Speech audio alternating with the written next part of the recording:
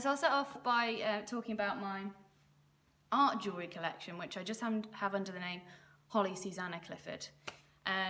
So I set it up in 2016 from the shed, and it's very much botanically inspired. I'm kind of a little bit obsessed with greenhouses and glass houses and the way that they have a really sort of ethereal, otherworldly feeling when you go inside them. And there's all these plants from different countries that just shouldn't be in, you know, in the north of Scotland or whatever. I mean, Glasgow, it's not North Scotland, but Glasgow Botanic Gardens have an incredible glass house.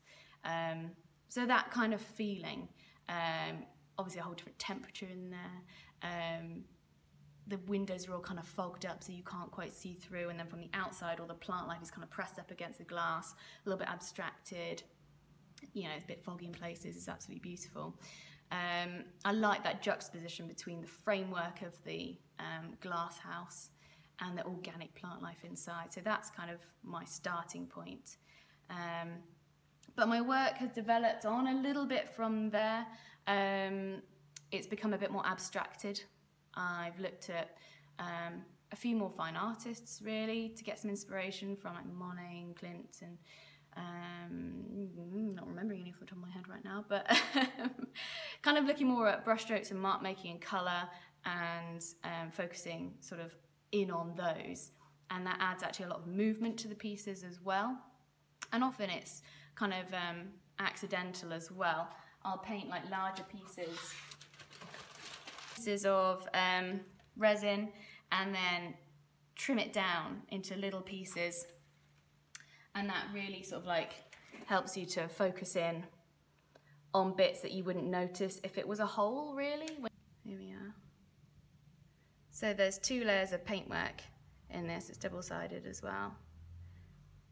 You wouldn't really notice that one brush mark on its own, but when it's sort of framed in silver and, you know, snipped out, as it were, it really draws attention to, and it's beautiful. Got something that's completely different colour. So to start off with, my work was mainly sort of greens and blues and turquoises, because of obviously that greenhouse feel. But I have started introducing lots more colours. It's just that my real love is those blues and greens and everything. So I use an eco resin to encase the paintwork inside.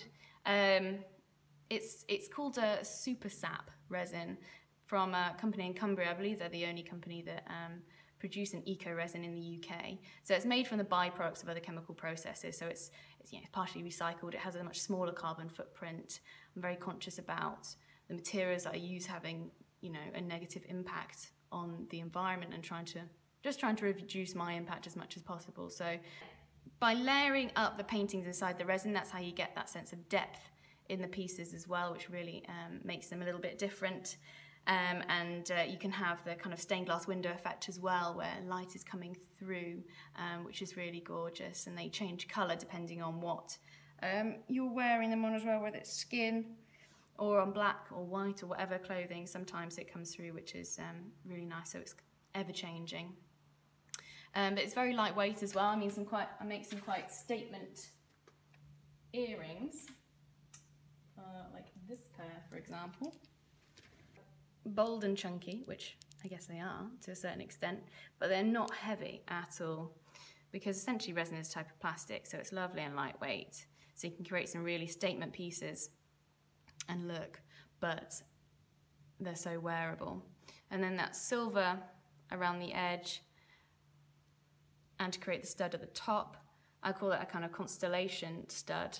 So it's been oxidized, which is blackened, and then sort of texture added to it and drilled away to reveal the silver underneath, which is a really lovely effect.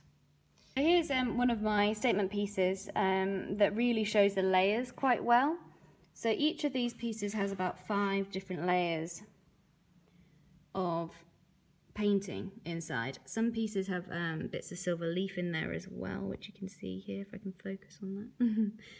Try and move around it slowly so you can get a good look. But again, this looks like it would be so hefty and uncomfortable to wear, but it really is so lightweight.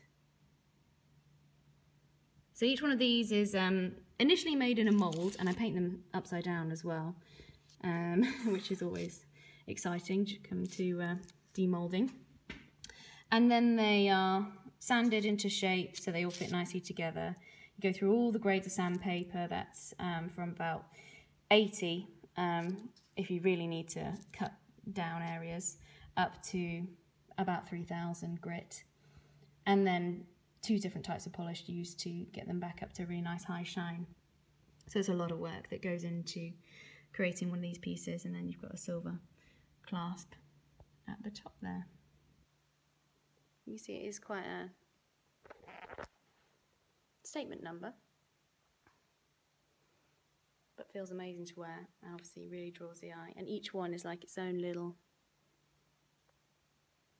let's focus that, own little universe, really, own little world in there. Some people think they look quite rock pool-esque, a little bit of a seascape going on, and I get that, which I love that idea as well. Let's switch that one around, there we go.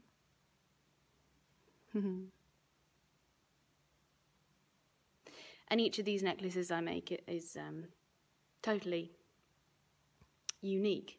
There we are, you can see the light shining through a little bit better on this singular piece. So I do them as individuals sometimes as well, so this is still quite a statement one.